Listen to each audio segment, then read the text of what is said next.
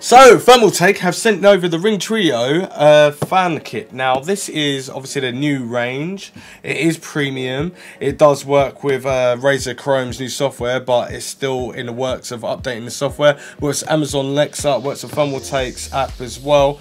And to get the Thermaltake Alexa app to work on Alexa via having these fans in your case, you just go to the Amazon link, and then you download it, and then you or set up a new account with username and password, and you go into the Thermaltake account and put that username and password in, or if you've got one already, then you can use that, and then it's set up, and then you can use Amazon to correct, or not, correct the fan curves if they're a little bit too loud and stuff like that, or you can change the lighting, or you can show a little party trick to your friends when they come in and say hello TT or hello NVIDIA and all that sort of stuff, and it changes colours and it all flashes and it all look really cool for Amazon Link, or Amazon Alexa actually, or Amazon Link and Alexa.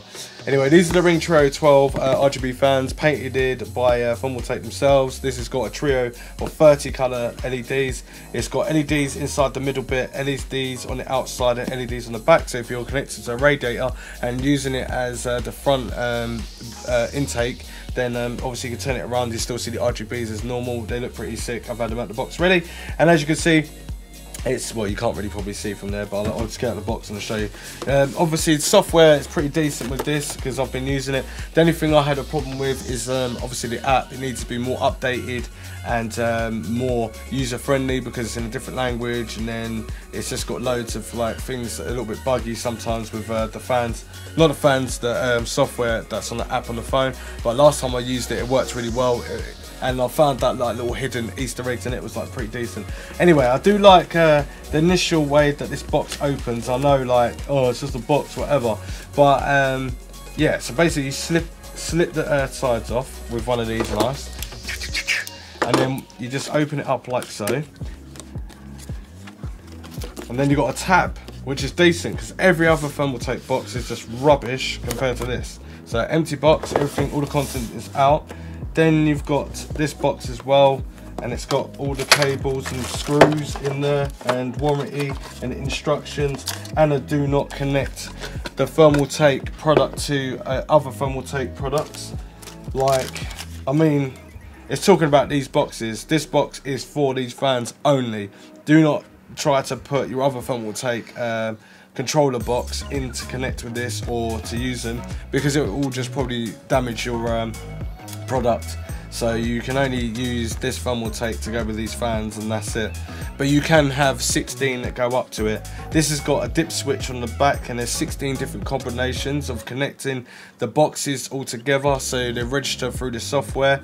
And once you do that, then you can definitely have your fans working in sync with all the RGBs going off all day long. It's pretty amazing if you're into RGBs. If you're not and you're into the performance, this is great as well, because these fans are high performance, and these are PWM fans, so they're 120s that I've got here. The cable is also decent length as well, so if you're going to put it in one of these massive cases, you will always know that you've got plenty of length to go with it. So this is probably about 70 to 80 centimeters of cable. They have their own USB connection, and you plug them in like so, and you can plug in only 5 fans each. Do not attempt to go over the top with plugging in different Thermaltake products, because it won't work, or if it does work, it might damage it. It might be a different voltage, not too sure. But I've noticed that other motherboard companies that are coming out started off the LEDs or RGBs at 12 volts, and now it's at 5 volts, so you can't use a 12 volt cable with a 5 volt motherboard, not enough power, and it will just end up ruining your warranty, and you'll just get annoyed and you won't want to buy products anymore because it's just annoying. I'm pretty annoyed with it, so I don't know why they've gone from 12 to 5 anyway. But yes, you plug them in into like via the USB connection, so it'll be the same USB that's on your computer, which is USB 2. Not USB 3, it will definitely plug in no problem whatsoever. So I'm just setting this all up right now. The cables are really nice, thick insulated cables. I think they're just decent. They look like and they feel like premium cables, and that's what we want premium cables.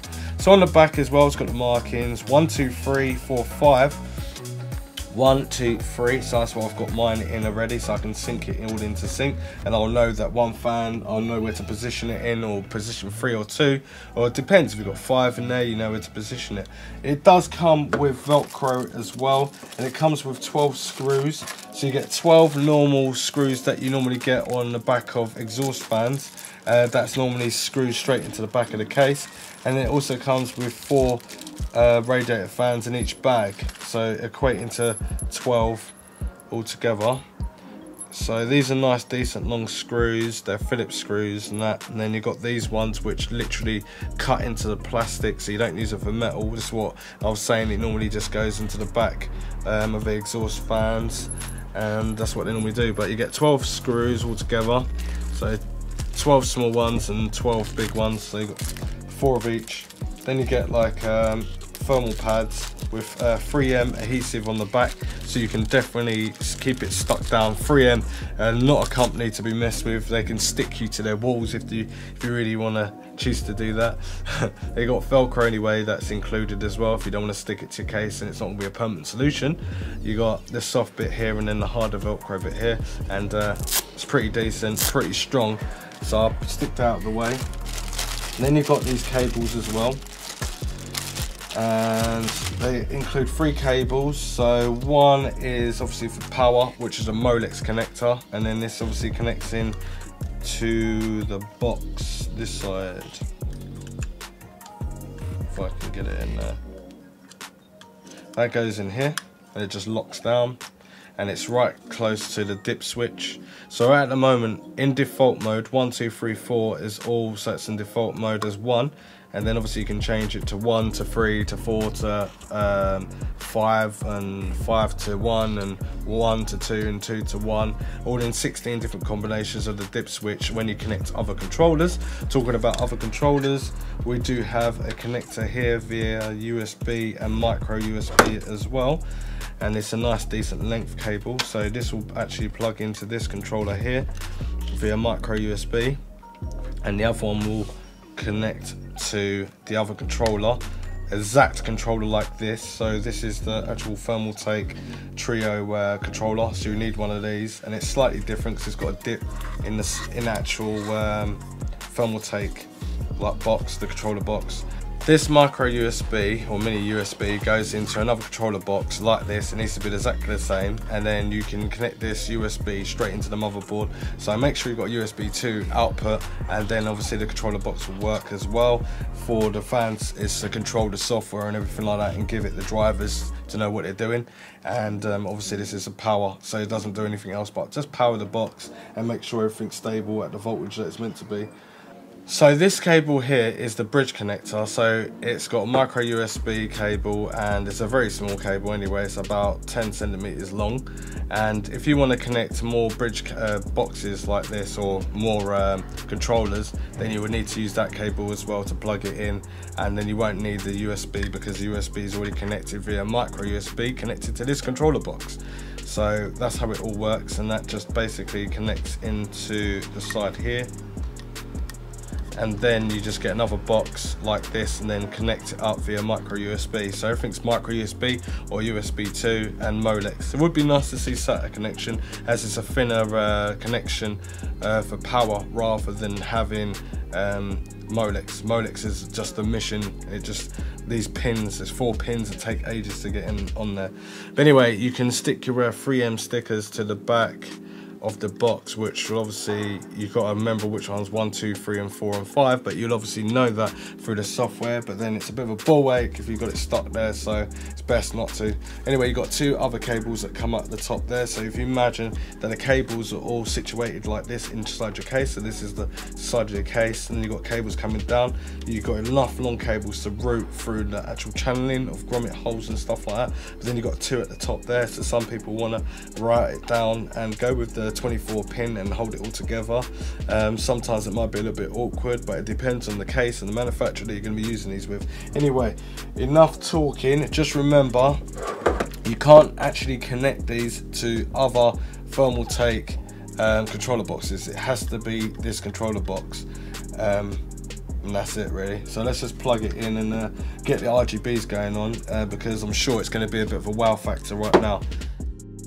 As you can see, this is RGB madness. Now the software does not work because I think this is too early, but if you check out my other videos on Thermaltake with the RGB lights, it does actually work really well off the phone, and it needed a bit of updating, but it still worked really well. But this one doesn't even come up in the app software, so yeah, Thermaltake's gonna have to fix that. But anyway, let's just get it going to show you the colours now. So I'm not going to say anything, I'm just going to go through them. There is loads. Right, so this is cross, thermal, party, gaming, which means that when there's music going off for the game, it will go off as well at the same time. And same for movie as well. Fully lit, so that's full brightness, fully lit. Wave. What happened to my voice? Wave. Pulse. Blink. Ripple. Change colours on ripple.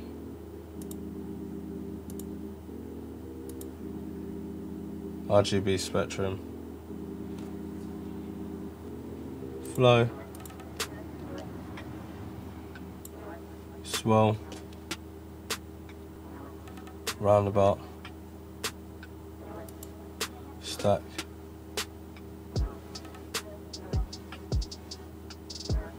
heartbeat, firefly, twinkle, aura, black hole,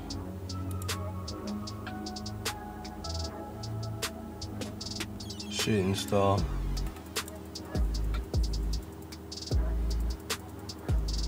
so now this is what you can do as well. You can have any colours that you like and then spin it around. So if I turn that fan around like so without not breaking my fingers,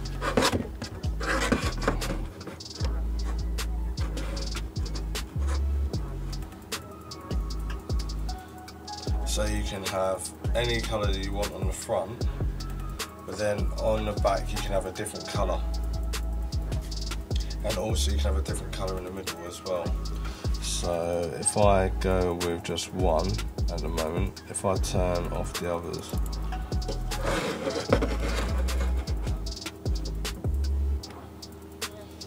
so I can change each colour I want to. Which one is it? That's on, it's this one. So I could have a single light, colour mode, RGB. Yes, you can just muck about and change the ones you want. I think this is, yeah, all the background is like twinkle, flow, RGB spectrum, and so it means you can mix them, and then you can also change the other one as well. Which one's the middle one?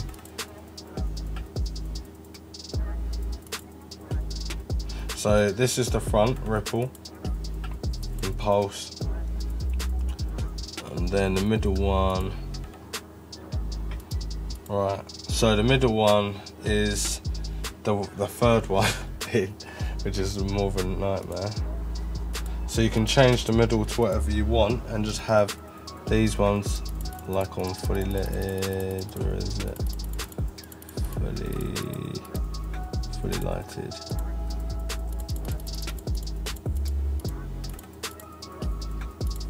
So you can have these all fully lit front to back.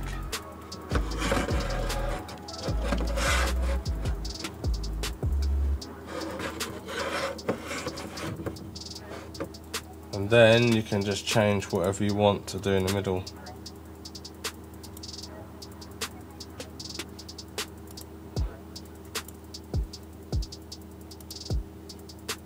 Let's put this on, or you can have them completely off, unless you, or you can have it connected to like movie or gaming.